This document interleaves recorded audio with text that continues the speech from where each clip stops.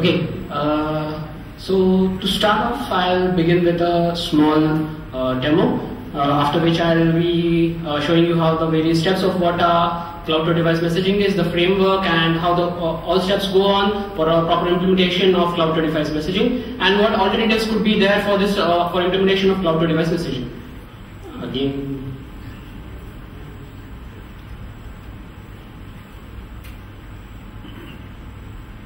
Yeah, so for demoing, I just built a small application which can be installed on any phone, and what this does is your application that is there, it needs to register to any kind of service from which you need to get the notifications or the messages. This could be done.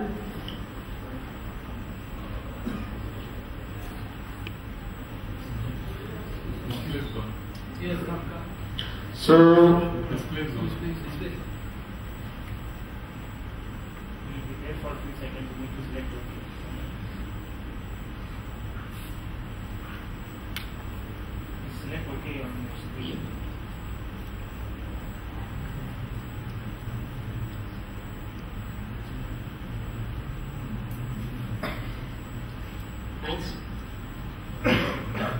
yeah, so this one is pretty simple. It just displayed,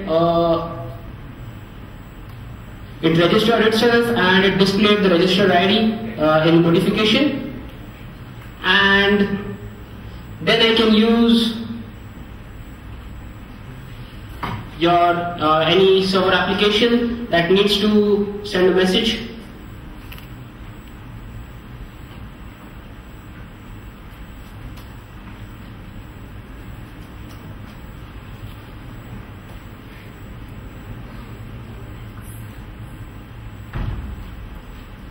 And hopefully it gets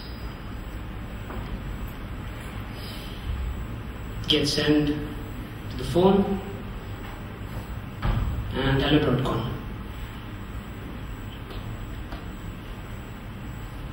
Okay, so very basic thing of how you're going to send your data from your server, your own hosted server, or through what I've done is over here is from the Google App Engine, and send any kind of data to whatever application that you have using the push notifications framework, that is cloud-to-device messaging framework of Google. So I'll have to go a bit faster because I'll have to cover a lot of steps, and I hopefully will be able to go to all nook and corners of what are the basic configurations that are required for cloud-to-device messaging. So a bit about me. Yeah, so we'll be discussing pull versus push. Why do you require data continuously on your applications? C2DM, the requirements for C2DM, how does it work, the architecture, then the settings that are required, your registration, how you're going to implement C2DM, your client application and your server application, and if there are any alternatives, or if you want to host your own cloud-based service, what you could do, and a quick summary. So before I start, a few assumptions. You know Java. You have experience in building apps. You know broadcast receivers, services, permissions, user permissions, application permissions, wake logs, ANRs, a bit about HTTP GET POST, and a bit of Python code because that's what the application, server-side application is built in. Okay. So to start with, why we require to send any kind of data from your servers to your devices, like in the case of news applications, or in the case of any kind of upgrades to our applications, or you want to send updates like various projects have been spawned for sports updates or any kind of updates in real time, you need to send or continuously keep on sending fresh data to your device. So that is the requirement that we want. Now, a few approaches are there for sending this kind of data. You use polling. In polling, you're going to use timers which are going to continuously run, and after that timer is going to come out, you're going to again go to the server, ask it whether the data has been changed or no. If the change, that is this one over here, whether the data has been modified or no, that will be checked, and if it is modified, then that data will be sent. Now, main disadvantage over here is if you're going to run your own polling service. I've taken this data from the Google I/O presentation that was done 2 years ago when C2DM was introduced. So the engineers over there, they told that the ideal power draw is about 5 to 8 milliamperes. Like when the polling service, the service that is there in the background is running, without even going and connecting to the servers, it uses about 5 to 8 milliamperes. But when it starts connecting actually to the server, so maybe it wants to connect after 5 minutes or so, it will fetch about 144 milliamperes per day. That is about 10% of the whole day, whole day's quota of your device battery. And if you go for 15 minutes polling, that is about 48 milliamperes. And you do not want to do this for the particular device, because your user gets fed up and he is going to uninstall your application. So instead of this, push can be thought of as an alternative, because we continuously do not know when I need to keep on polling, because always the data on the server is not going to be updated, or there is no proper requirement, or the data may be continuously being updated on the servers. So there are various requirements that need to be met. So that can be handled properly on the server side. So instead of poll, we are going to use the push. Now it only uses the network and essentially the battery only when it is necessary. That is, there are some kind of updates in the server and you need to send the data to the device. So this, how you can do it in your own way is that you can send a simple SMS. One, that is, you run in the SMS, you run in an application, you put on permissions for acceptance of SMS, and you get the URL and you send an SMS to the particular device, and that particular device is going to be notified that you need to update your data. So this particular way is costly because there is the cost involved of sending of SMSs, which is very costly. Another way is by using a persistent connection. That is means it stays alive, but it's going to use a very low amount of battery, and it is going to use some kind of polling. Sorry, that is the third one. Before that, there is WAP. So WAP essentially is again in the end you're going to require SMSs to be sent to your device. Means after the whole cycle of WAP that takes place, you need to send a message to your device, which is going to again fetch the data based on the received SMS. So instead of that, we are going to use, or we are going to look into what is C2DM, which is Google's persistent connection. In true sense, this also uses some kind of polling, but Google has figured it out, and also if it's free, also it has already been installed on various of the devices while they are being manufactured. So instead of providing your own persistent service, which is going to draw another amount of battery from the device, you can use the existing service that is provided by Google. So a bit about cloud-to-device messaging. It's a free lightweight Android framework that is provided by Google. More efficient because it uses piggybacking on the already existing connection provided by Google. It takes care of messages by best effort delivery, and no point over here, it's only meant for notification. You cannot send in like rich data or heavy amounts of data through the framework. So a bit about the requirements and limitations. So C2DM is supported from 2.2 onwards, that is from Froyo onwards. It requires the device to have Google Market App installed, which is going to install the GSF, that is Google Services Framework. On the emulator, if you are trying to run on the emulator, you will require one of the Google APIs installed from above 2.2, and at least one Google account which is going to be there on the device, which is used for connection and sending or identification of that device, which is used for sending data to that device. Some limitations: it is best effort delivery. It's not so means how the order is, that is not predefined. The payload is going to be fixed at 1024. You cannot exceed that. How the data is set, we'll be looking later on. It's okay because we just need to send the notifications, and we'll be looking that after you send the notifications, you can run your own service to fetch the actual data from your servers. Another important thing, it's still in labs. the quota that is there, like in the other services like UA and that we'll be discussing, it's not quite clear. The quota for pricing, it's not clear. What do you mean it doesn't have to be installed to the market? That you just made one point. Do not have to be installed via market.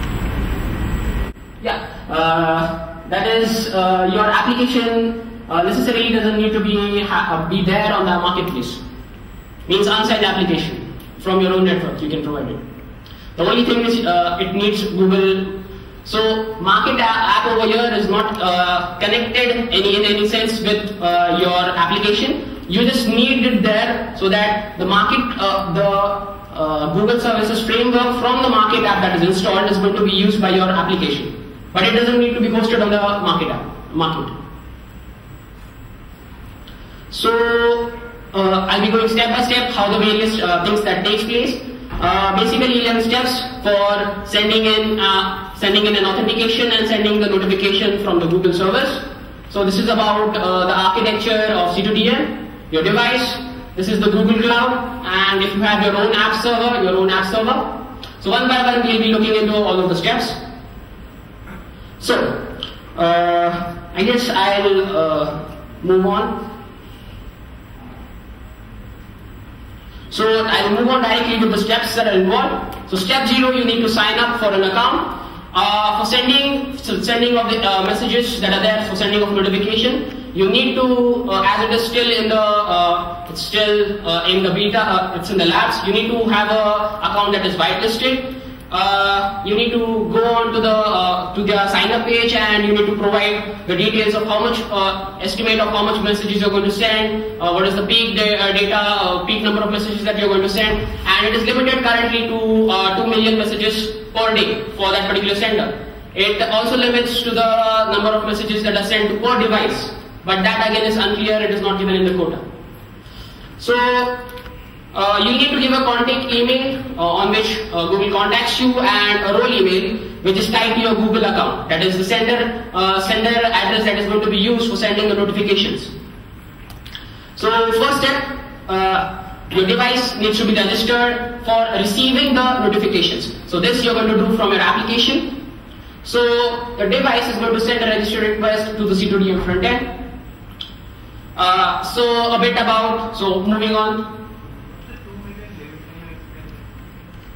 2 million number of notifications from one server one day. So one whitelisted email address can send 2 million notifications in one day, just 2 million. That again there is a limitation of per device and per app. So that is not given quite clearly. So what exactly? So like if I run some kind of a Twitter sync application or something, so yeah. the API call limit of like 170 per minute or something. So if I do some kind of, if I design an app around it, so it's like seriously constrained to be correct. Yeah, it is. Like again, the amount of messages that are going to be sent per device, that is not quite clear. But if you have a large amount of like your customers, so in that case, if you want to go and exceed the quota, you again need to fill a form, and you need to request it from Google, and they hopefully reply to your request, and you can get a large more amount of quota from them. But that is again a paid service. This I am speaking about free service.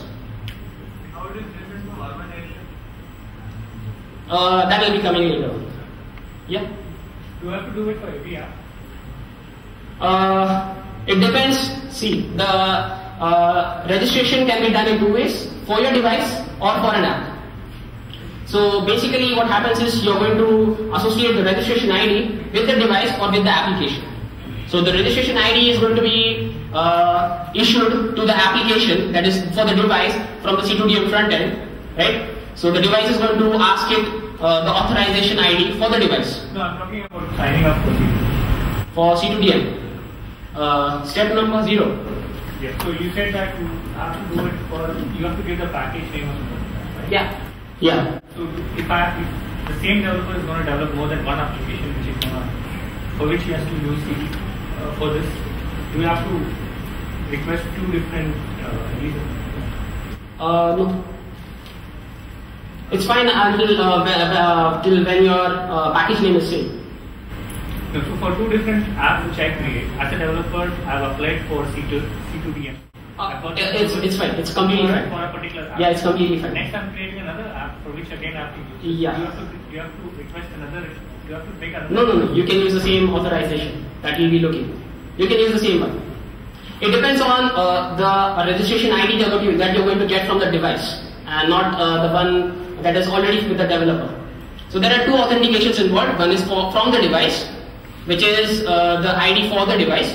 Second one is for the developer. So you do not need to go on to fetch a new registration for ID for every application. Yeah. So therefore, because it requires a device ID, you cannot sign up for C2DM from a HTML5 application. You need a native app.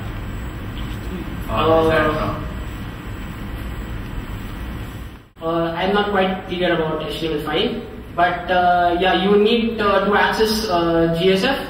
Like you need to use the file that is provided by Marketplace. So we will be looking how that registration takes place.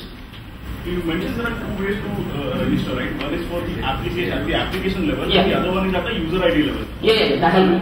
So if coming back to this question, if it is at an app level and then you want it for another app, then the other app will also require a separate registration.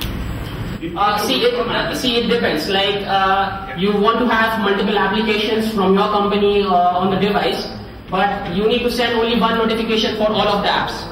Right? Let's say there's a limitation, there's a cap on the device level. User ID can have that many calls only.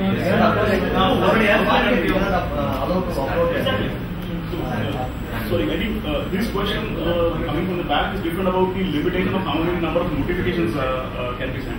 But coming back to the registration process, Yeah. if you are talking about the app-based registration, Yeah. if I want to register two apps, invariably they will have two different package names. So there would be two registrations required. Yeah. Is that correct? That is identified. Yeah. And in another scenario, if I'm doing it at the user Won't level, happen. sorry. Won't happen. That won't happen. I'll be coming to that point. Why that won't happen? So like, because there's a cap on how many notifications can be sent, messages can be sent to a device. So let's say application X and Y are installed and X consumes it first, so Y will be like what? no, I'll be telling you what happens basically when receiving takes place. So only one will be receiving. You can sync with other applications that are installed. Do I make myself clear? So if you have multiple applications, only one single application is going to be notified. That I'll be explaining, and then you can go on issuing a service for communicating with other applications. I think you can go ahead and Quick, go ahead. Okay, take it. Sorry. I'll get back to the questions, right? So first step, you need to register. This is how the manifest file looks. So simple permissions you required for C2DM sending or receiving, which are distinguished by your app package. Over here, we are using Wakelog that I'll be speaking about, internet connection for sending, C2DM permissions for receiving and accepting and receiving of the message. One important permission over here is signature level permission. So using this one, I make sure that the messages that are going to be, whenever the application is registering from this particular application, when it is going to register, only this specific application is going to receive whatever messages are going to be sent from the C2DM server. So only for this signature, that is for this package name, I am going to get all the notifications for that particular registration. Fine. So hopefully I'll come back to you and answer this your question based on this. So after I specify this, so this you need to specify not as a user permission. So this will become a signature. Now, after you've given that, you need to register your app. So you're going to create a new intent registration.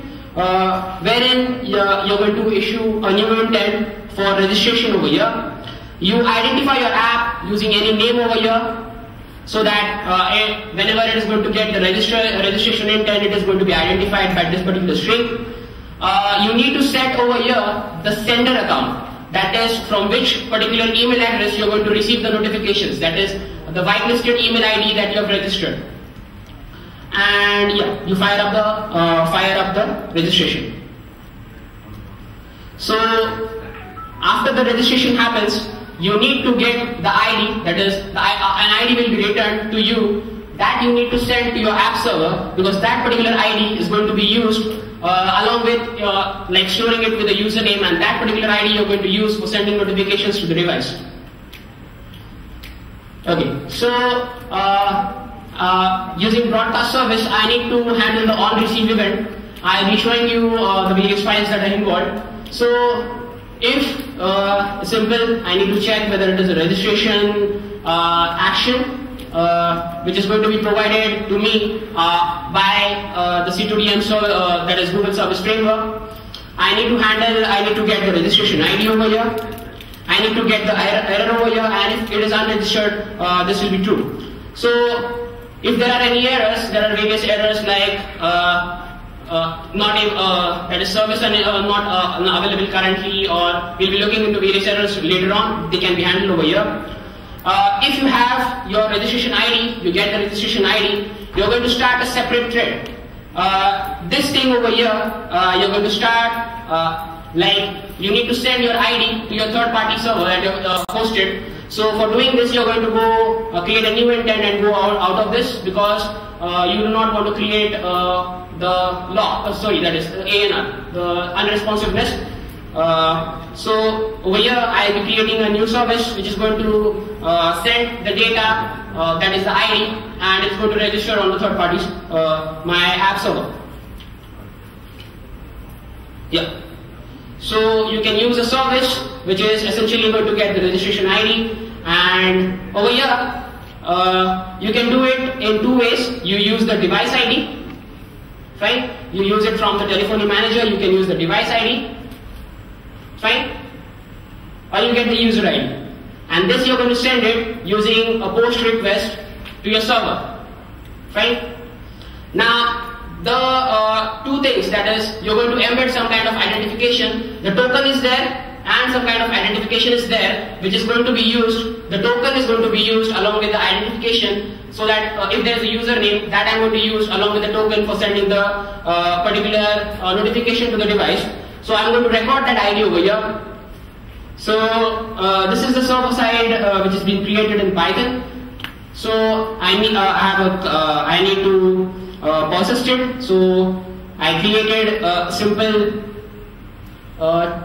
just two fields over here: the account name, the registration ID. I need to handle the post or get request. I need to get the account and the ID over here, associate them and just persist them. So this later are going to be used for sending notifications that we'll be looking into. So after your device has got the registration ID, it has been gone to your server, it is registered over there along with the username. Now you need to go and authenticate with the Google front end, which is going to use the client login service to get an authentication token based on the sender email ID that you have been registered, which is whitelisted. So using that sender email ID, you will be getting an authentication token.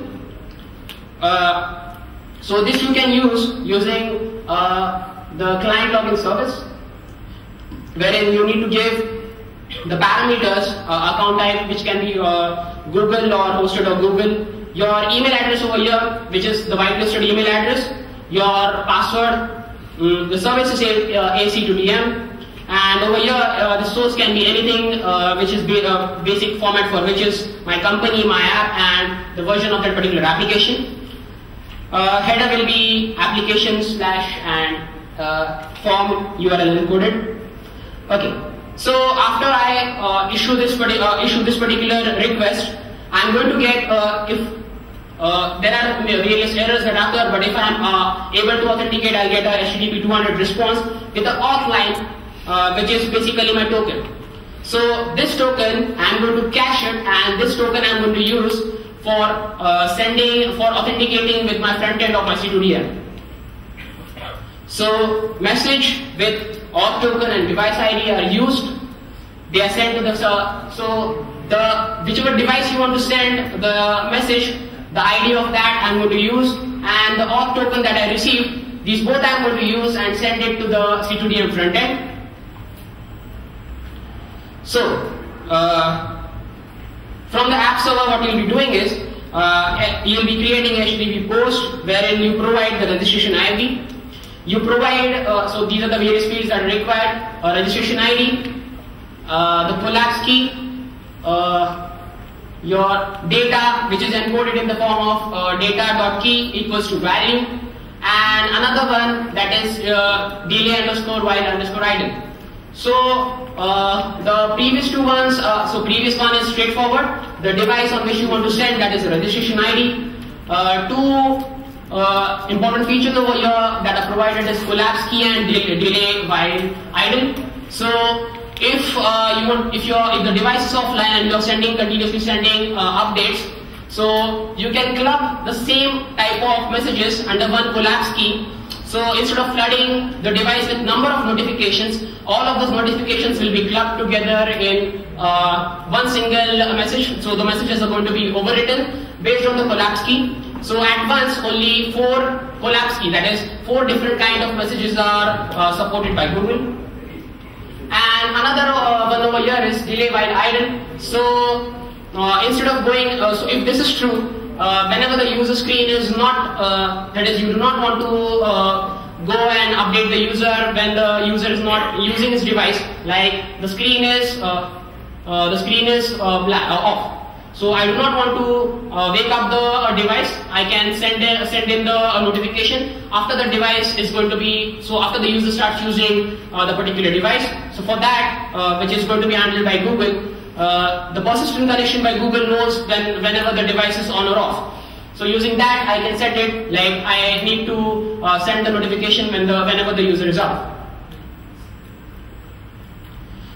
Okay, so some of the errors, if I do not get the HTTP, the first ones I'll get later. If I do not have a proper auth token, Google reissues your auth tokens without a specific time frame. That is, it is going to change the auth token for that sender email ID. So in that case, you need to go relog in, again send the HTTP post request to the client login page and get a new auth token. 503, the server is busy, use piggybacking and go and send the message later on, from some later time. HTTP, so some of the error messages based on sending to the device, maybe quota exceeded, 1 day quota exceeded, device quota for that particular device exceeded, invalid registration. Not registered means the device is unregistered from the service. It does not currently want to handle the notifications. Message too big, greater than 1024. Missing collapse key. Collapse key is compulsory over here. So step 6, 7, 8. These are handled by the Google servers. You do not need to worry about it. What happens is, first of all, your auth request is going to be, so based on your authentication ID and the device authentication ID, it is going to first of all authenticate you. Then it is going to use the messaging queue, and it is going to queue your message in the C2DM messaging queue. And then it is going to ask the C2DM messaging server to route that particular message. So what happens is, first of all, it verifies. It temporarily queues a message over there, holds some messages until they are delivered or they are going to be expired. Not sure how and when they are going to be delivered. It's just best effort delivery. If you're going to send messages continuously and the previous message was not delivered to the device with the same registration ID and the collapse key, that is same type of message, it is going to replace the existing message.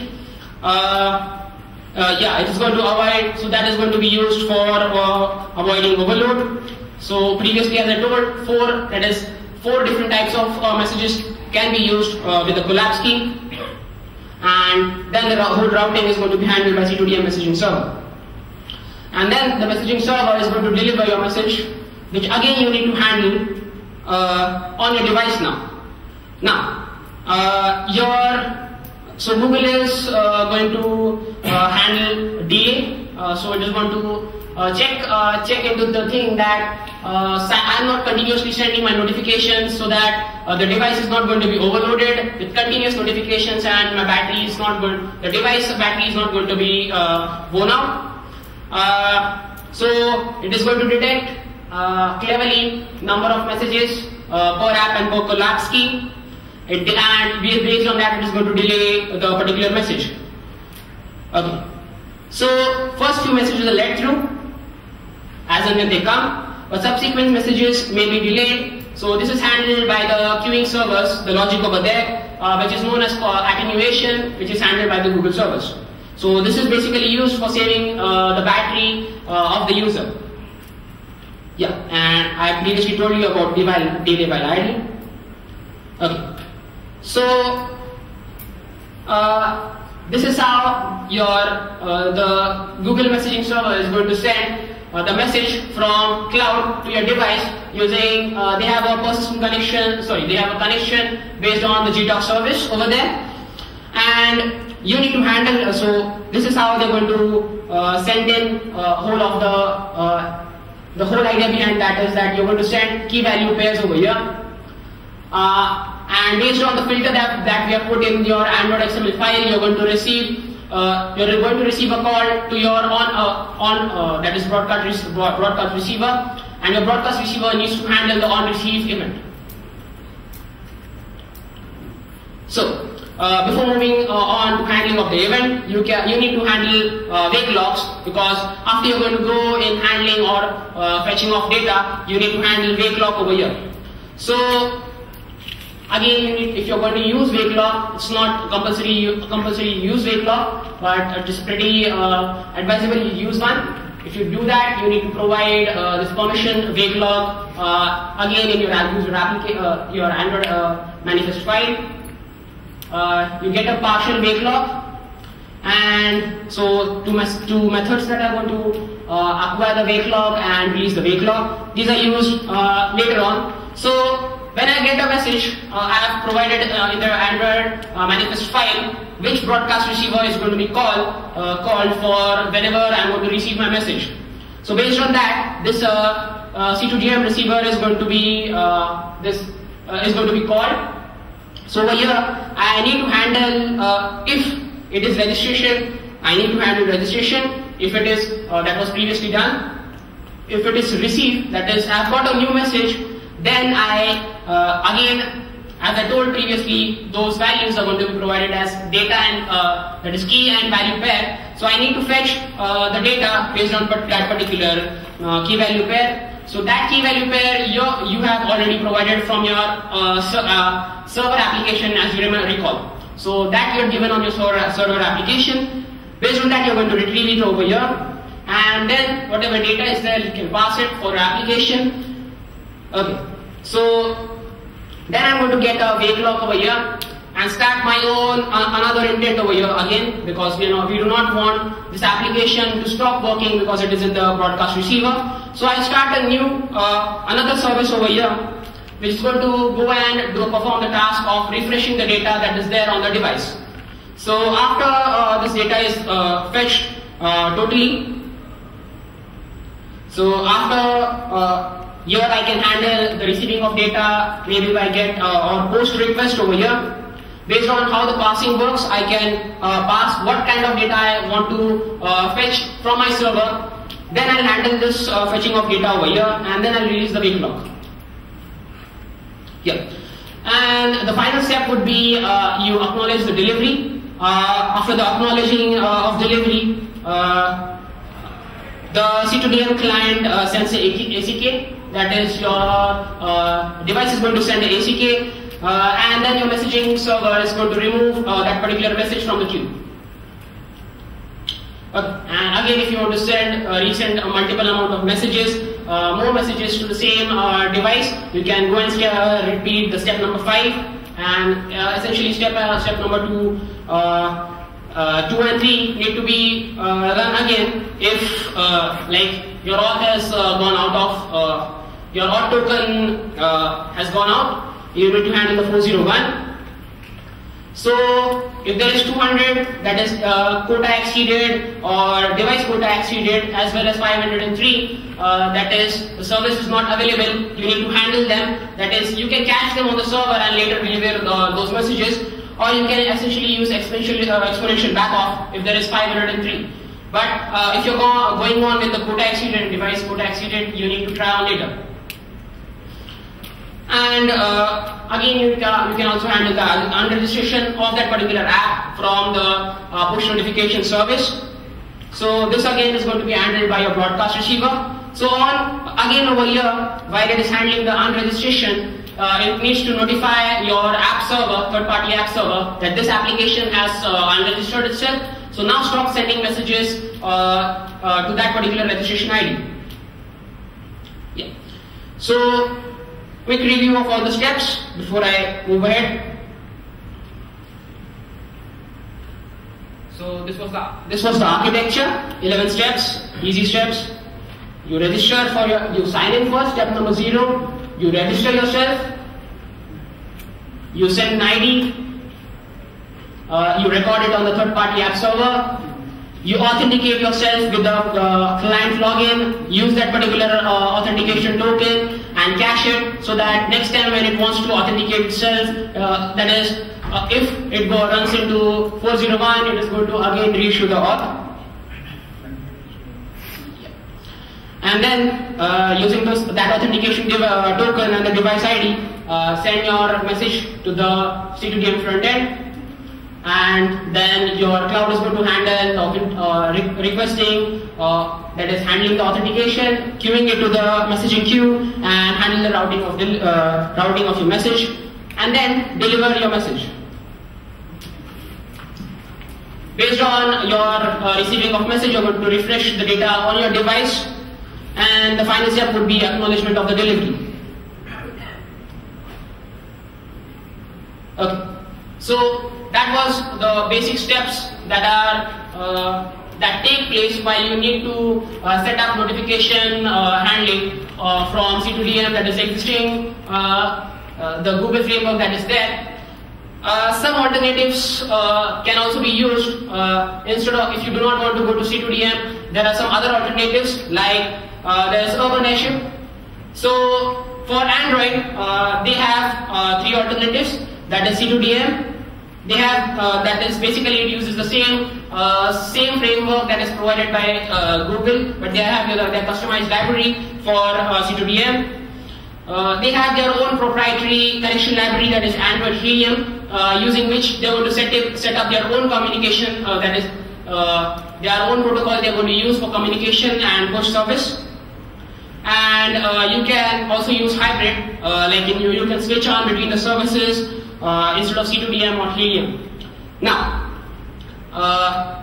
the C2DM part over here is free. For using Android Helium, you need to pay. You can check out their products. You can see the cost that is required for Android Helium, but you need to pay for that. And C2DM again, that is free again up to the 2 million quota that is there, which is again same as what Google provides.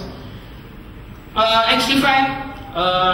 Again, they have their own particular service for push notifications, pretty limited, simple notifications. One thing over here, Urban Airship, these have support for rich push, that is HTML5, sending of HTML5 data directly as push notifications. But for Android, they're going to use a simple notification service. Does any of them support older versions of Android?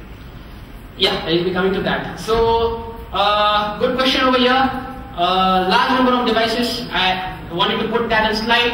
Large number of devices are still in 2.1 or later previous devices. So, these services are not going to handle that kind of push notifications. Android Helium over here supports from above 1.6. But again, if you want to support it for any kind of device, you can run in your own persistent connection. So that is the alternative if you are not able to support that particular service.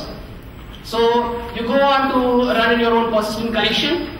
So some alternatives for running your own connection, like you do not want the hosted service from Google or urban airship and you want to run the whole service from your own servers, you can use these libraries.